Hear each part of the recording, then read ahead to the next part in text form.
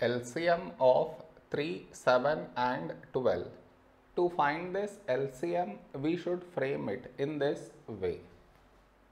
3, 7, 12.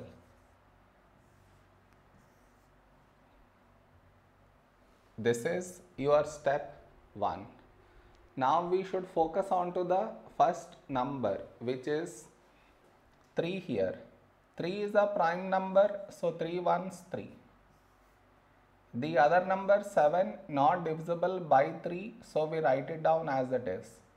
The other number 12, when do we get 12 in 3 table? 3 fours 12. Now we got 1 here, so focus on to the next number 7. 7 is a prime number, so 7 1 7.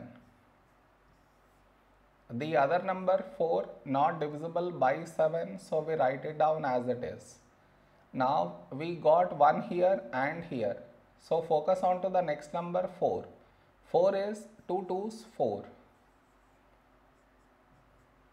Now here we have 2, 2 is a prime number, so 2 1's 2. So we got 1 in all the 3 places. So our LCM is the product of these numbers, that is 3 into 7 into 2 into 2.